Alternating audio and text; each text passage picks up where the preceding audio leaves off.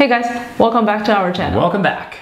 Today we're gonna do tea. A tea tasting that is probably long overdue. Many of you have told us it's one of your favorite, if not your favorite tea. And we're excited to do a tasting for it right here today. What are we tasting? No, I know, I'm just building suspense for them. Right, it works. Were you in suspense? Leave a comment if you were. Ying Hong No.9. Ying Hong No.9. Ying Hong No.9. Ying Hong No.9, that's right. Yes, it sounds fancy, right? Like a Sounds fancy. Chanel No.5, but this is Ying Hong No.9. Yeah, stay tuned if you want to hear more about that mysterious name. If you're new to the channel, here at ZhenTea on our YouTube channel, we do videos about tea travel, tea tastings, how to brew, and much, much more. So click that subscribe button if you want to know whenever we make a new video. And what do you think? Let's dive in? Yeah. Let's dive in.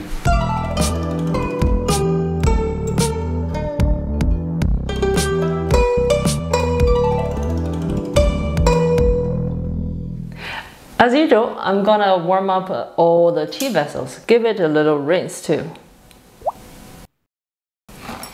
We've been working out in the Airstream, so we're both super thirsty, really excited to get some tea going here, and even more excited to get into some Ying Hong No.9.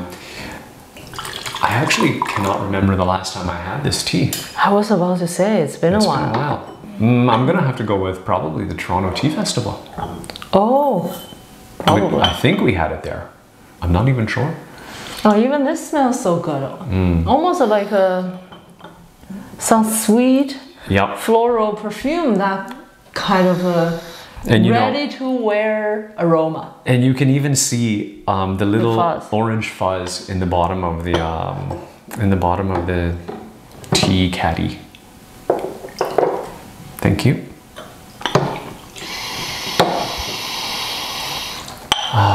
Yeah. Still has that nice plummy hint of chocolate.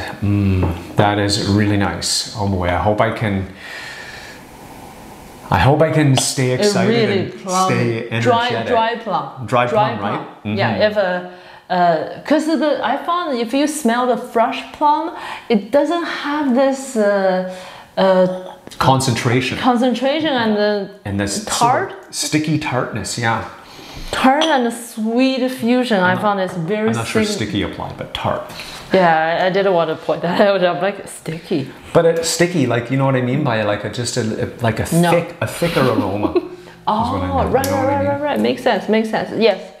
Yes. So hard to describe these things. Fresh fruit, it doesn't have those. Same with the grape smell vis-a-vis raisin smell is quite different. We put a good dose, so I'm gonna just come out quite quickly. Yeah, I put about 4.5 because of the vessel size. I didn't want to be too. I'd rather go a little high. I've got a master infuser here, so there's no issues. You want to smell? Yeah, I want to smell when the time is right.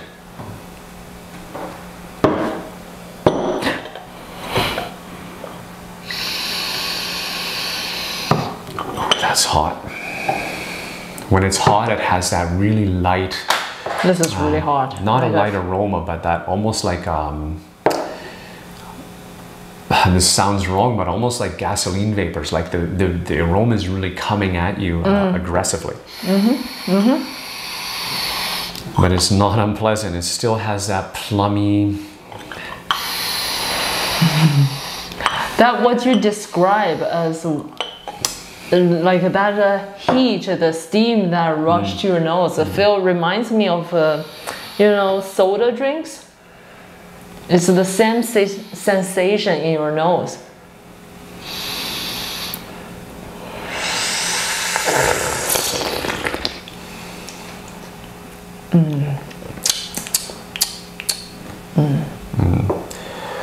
I gotta let it cool a bit. It's interesting to me how the liquor aroma, sorry if I cut you off, the liquor aroma changes from when it's piping hot I rarely get the best aroma at that moment. But I think I was going to say something like this. When I smell this, I'm like, it doesn't smell anything like what I just smelled. It barely has any dry leaf smell. or the humid leaf. Because it's really hot and really agitates the nose. I feel like I can feel it more than I can smell it. But once I take a sip, all that I was smelling on the warmed leaf really transcribe on my tongue. Yeah. I have to. I use the boiling water. I literally boil the water, get started, rinse and go. So it's pretty hot. And with any of our teas, I would recommend you do use boiling water, even if you think, oh my gosh, it's or the hot, whatever we recommend. And you'll notice for our white tea, it's usually boiling water for pretty much all of them, because they're really well-made teas and they need that to have their essence come out. The mouthfeel is out there, and like all the flavor is in the liquid. You will still have a nice brew. It won't taste bad, but you'll be missing out on some of the awesomeness. That's the thing. Right. If you were familiar with like Yunnan black tea, this one has a lot of similarity with the Yunnan black tea, because this tea cultivar, Ying Hong No.9, is relatively new. We used to say new, then I realized when I say it's a new tea cultivar, my spectrum is compared to the tea history. Yeah, context is everything. Yes. Then for some people, they think it's just a brand new couple of years 2022. ago. No. This cultivar is in the 80s. It was developed and stuff. So part of it is actually the Yunnan big leaf cultivar. So it has a lot of that notes, but a little bit more cheerful. Yeah, it's like east meets that. Southwest kind of. It's got kind of the best of both worlds. A little brighter, a little sweeter than a straight Ying Hong, but still has that crispiness. Now the temperature come down a little bit. It lifts up a bit, right? Feels a little bit brighter. The hot temperature give it a little bit of suppression. And I was going to mention earlier, but the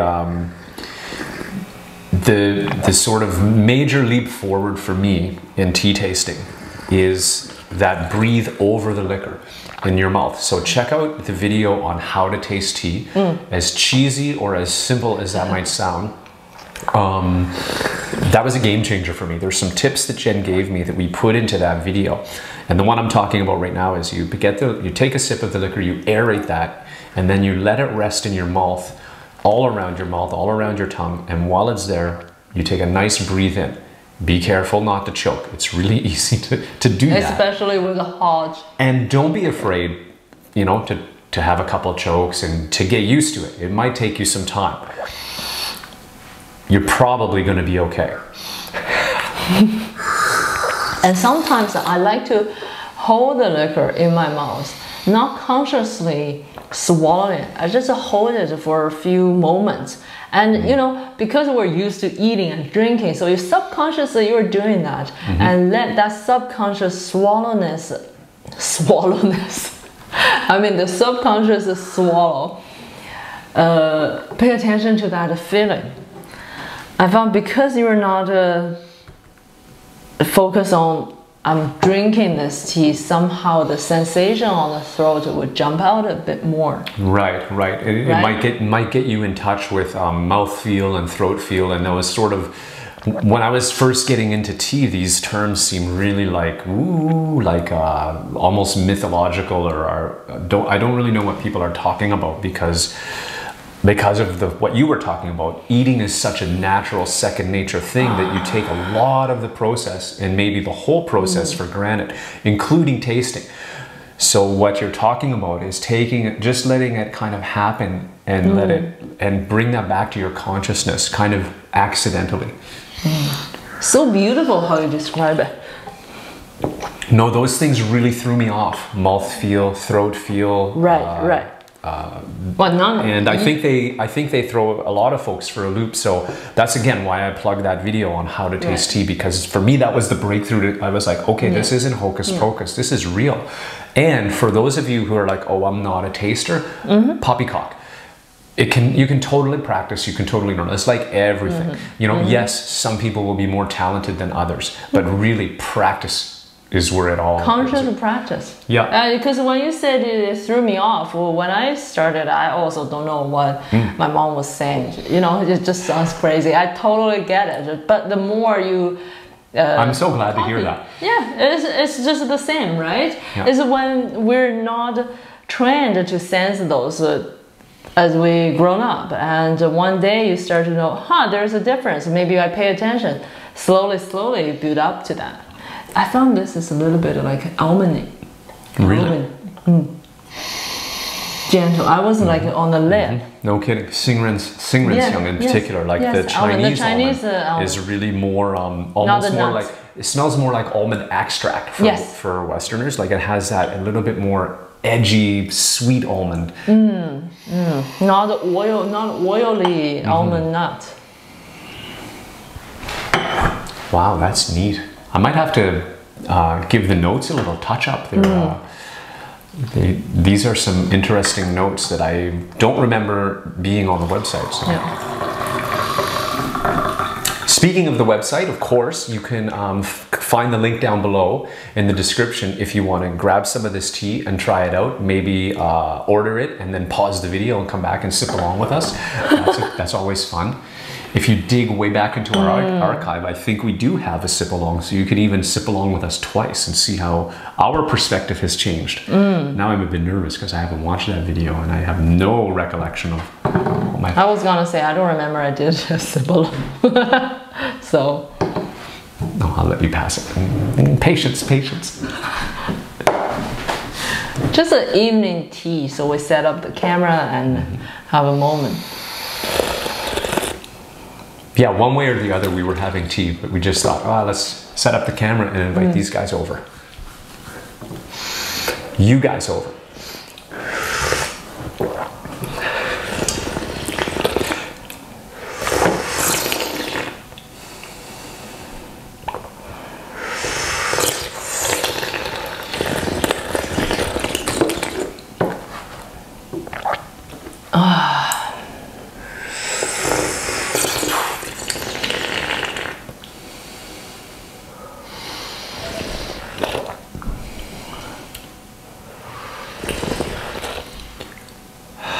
I was worried about this. This is what happens with our evening tea often, is it's especially when it's good and just really, this is full-bodied, really nice mouthfeel. It just brings you, it's just very mellowing. Yes. Right? Yes. And there's a... I was sipping, then I'm like, gotta say something to the camera. Gotta say something. Yeah, we gotta Somebody's talk to watching. these guys, and then I just keep sipping. Yeah, it's just like, no, I'm going back in.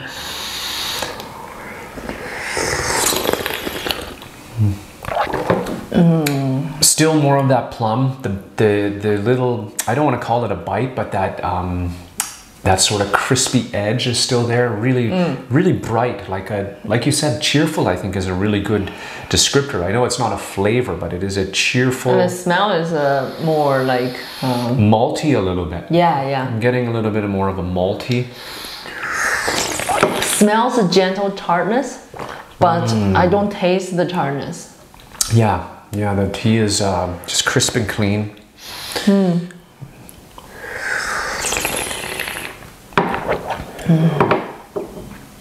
I really love fuzzy black teas, like Ying Hong. Right. Yeah, with they have like almost like a, you know, when you get to the bottom of the bag or on the bottom of your tea bowl, you can see a little, almost like a little brown sugar fuzz or a little dust, like that brown, you know, white Which tea. also give it a gentle brown sugar sweetness. Yes, very gentle. Yep. At some point, I don't call that roasty because it's not quite there, but it has that direction. It's sweet for me in the context of black tea. It's not sweet like honey or maple syrup, but it's like that black tea sweetness, you know. You mean black sugar or black tea? No, black tea, like okay. just that black tea sweetness Right. that is different than a green tea sweetness. For me, Oh yeah. it has that Obviously. malty, like you say, it's not quite roasty, but like it has that cooked sweetness flavor, something like that. You can even see a little bit of the fuzz in the bottom of the cup. Yeah, I always love to see that. Do you know which infusion we're on? This is the second, we're up to number 3. Number 3. We're gonna go for 9. No, just kidding. So as we get ready for infusion number 3, I was remembering the very first time I had this tea is really memorable for me. Do you remember?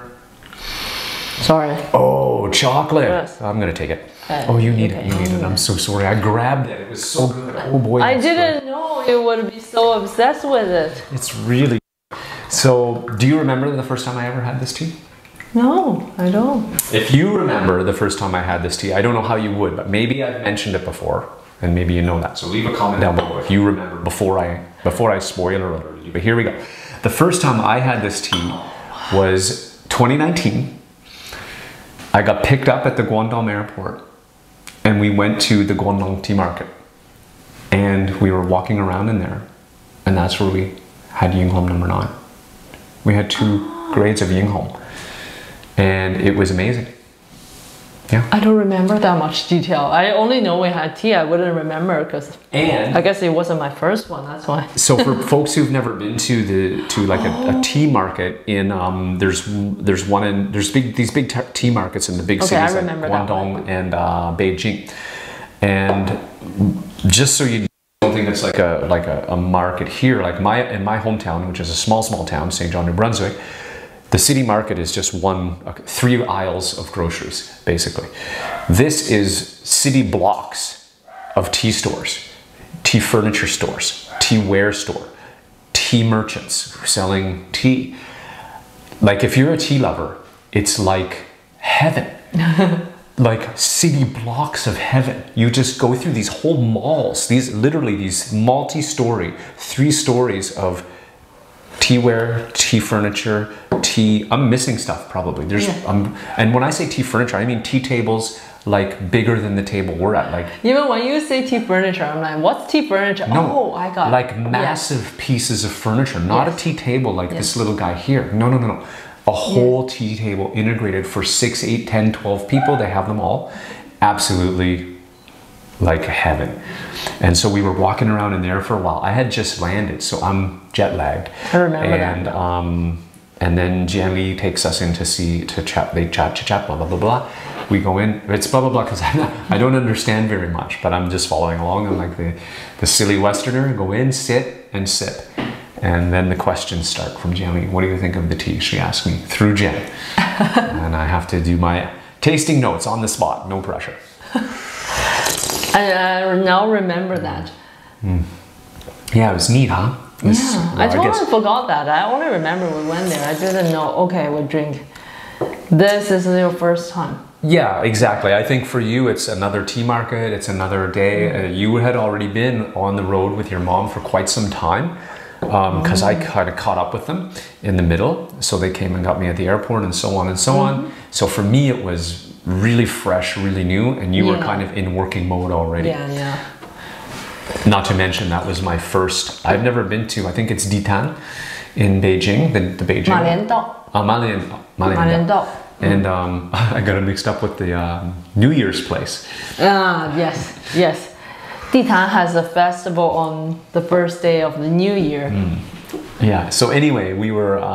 It was my first tea market, like of that scale. So I was like mind blown, completely. So this tea will always have a special place in my heart. And it really stands out. Even as a black tea drinker, you can see how it still has that, like you drink it, there's no question that oolong or green or any, no, it's a black tea. But it's not the same as the traditional black tea taste or something like a special, like compared to cumin or sometimes you know, like Bailin Gongfu, I feel like this really stands out for its different taste.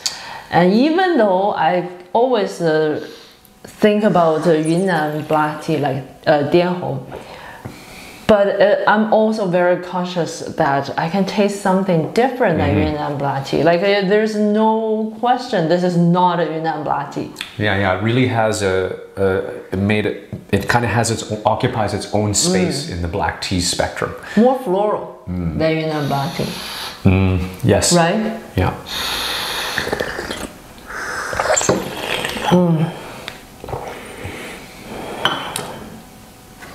I'll have another smell of that lid. That lid was divine. Oh, sorry. I just wanted to see because previously, before I started, because we reboil like get the new water and get it boil and stuff, it takes a while. So the temperature is is it lower.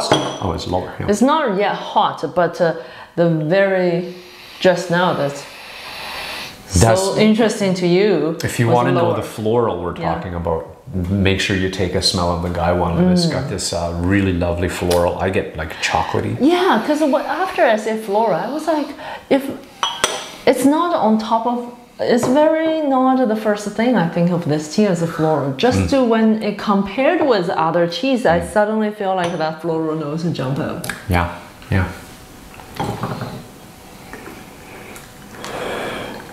It had a moment of nutty, I think that's what we Nutty? smell. Yeah. Ayo, a little bit more. Here you go. Thank you.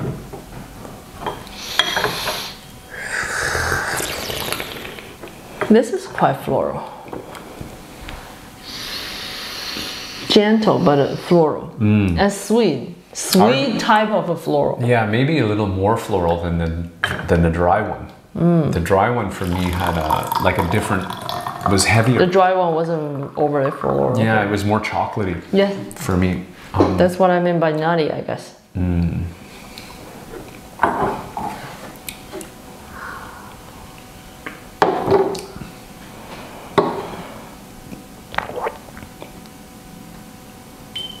I even got a little leaf in my mouth. How is it? Should be really tender. No, really good, really tender, and not bitter. Not bitter. Which I'm a little surprised. Usually the leaf is a little more punchy. Yeah, yeah. And I don't know if this is too much information, folks, but I really chewed it up. Like I really, good for you. A little fiber with your tea.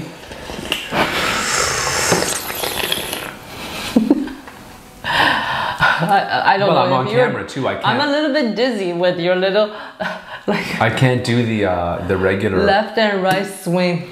Oh, is it? Am I doing that too much? I don't think I'm doing that too much. No, really, not like what I did. Just a little bit. I'm like, I feel a little bit dizzy. I don't know why. But somebody at my peripheral vision is like,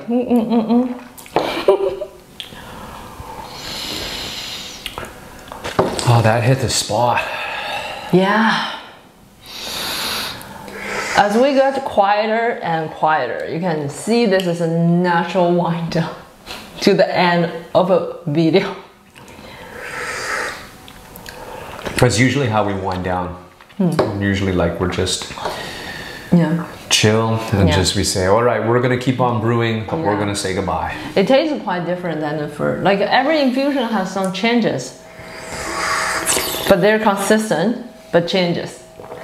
So that's very interesting.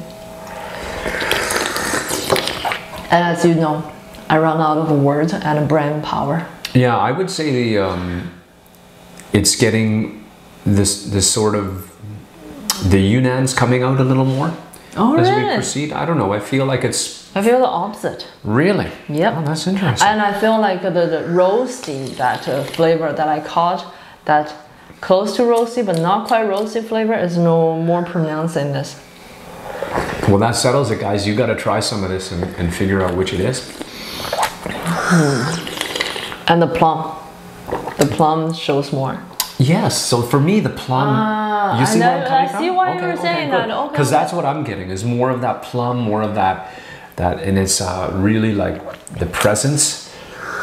It doesn't have the zing anymore. It has the plum. It has that plum, but don't have that zing, which the. You know, that's exactly what I was feeling. But you know, the Yunnan one give me that zing, zing, zing. I felt like it had that. Oh, okay. I know, we're just... But it's different. Well, this thing is very like interesting how different we are. Like I even today we're talking about how different we understand salt level. It's not consistent. Salt level, yeah. Yes, something he tasted was not salty. I feel like it was super salty. Often, yeah. Right, and sometimes he feel like something was a perfect salt level. I feel like it wasn't. Yes. Yes. Yeah, we have this similar rift with tartness, like not tart even not a rift. We actually have a really different. Sugar is consistent though. Sugar is pretty steady. Yeah. Just to say, so this is interesting because it comes down to using words to describe flavors and even just your actual understanding of what the flavor is. We both are in the zone of tart. It's that acidic sort of result that how we perceive it. And when you start to split the hairs, fruit tart versus vinegar tart versus this tart, these are all tart, but they're very different styles of tart. Yeah. Yeah. Which, as you said, this tea doesn't have any of. I have to say that's one thing it doesn't have.